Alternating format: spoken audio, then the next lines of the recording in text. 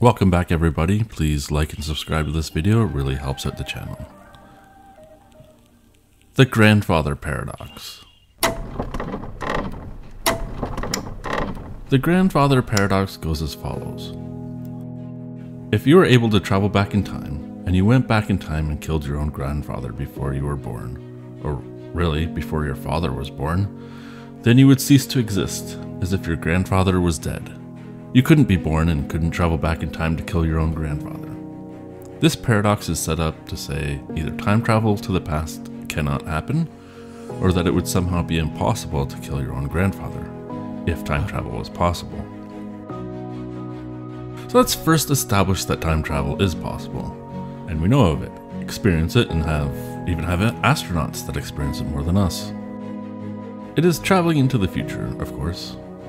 According to the theory of relativity, the faster you go, the more mass you accumulate, and while time seems to pass normal for you, for those that aren't traveling at your velocity, time would speed up from your perspective. When you stop traveling, you would be in your relative place in a future far from when you started your trip. Using this understanding of the universe and its dual nature, one has to conclude that it's possible in one direction, it must be possible in the other direction. Einstein's theory does support the ability to travel back in time.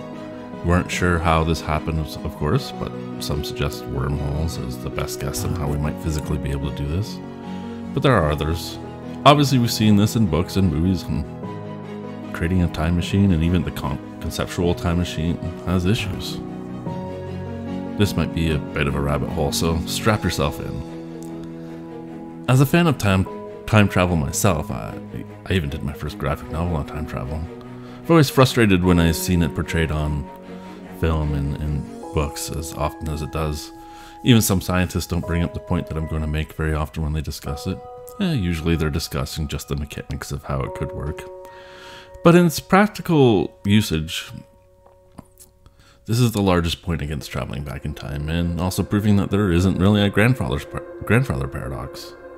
This factor is our location in space and how fast we move through it.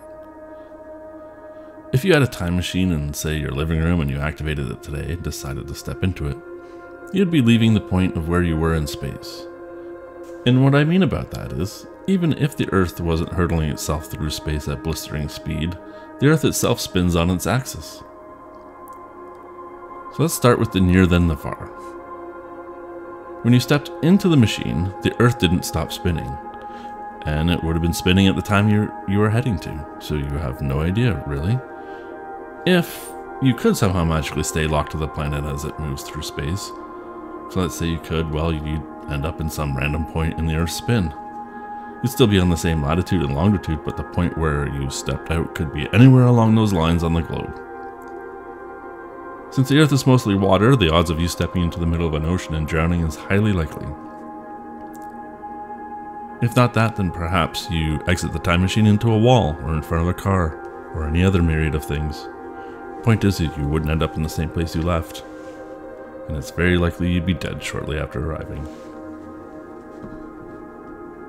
Now, of course, the Earth does move, so even that scenario is moot. If you walked through a time machine, you would exit into space and die instantly. The end. Okay, that doesn't ruin the whole travel back in time scenario completely, because you could have a ship and travel to where the Earth was.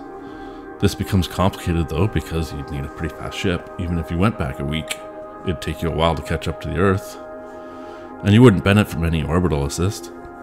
Not only would you need to know the solar system's trajectory through space, and how far along you were to that in order to plot your course, you'd then need to be able to plot the Earth's rotation around the Sun. These are simply much too complicated for any real sense of travel, especially when we still use rocket engines. If we had anti-gravity tech and could zip faster than light, it's a bit more doable. So as you can see, the grandfather paradox seems pretty irrelevant when you start thinking about real time travel. I know I'm being a bit of a buzzkill. I don't like it either, because I love the idea of traveling back in time, experience the day in the life of people in, say, ancient Rome or even back in New York in the 40s. It's just an amazing concept that I would love. We'll come back to this idea in a little bit. I think real-time travel's a little bit like above and possibly might explain our reality. For now, let's bypass all that and say we found a way to travel back in time to anywhere on Earth and at any time we want. And you do go back and you do kill your own grandfather. Would it be possible? Of course it would be possible, and it wouldn't collapse the universe, nor would it split off into another timeline.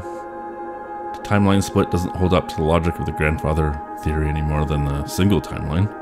If you splintered off into another timeline, you'd be a person non grata. You didn't come from that timeline, and you still shouldn't exist there.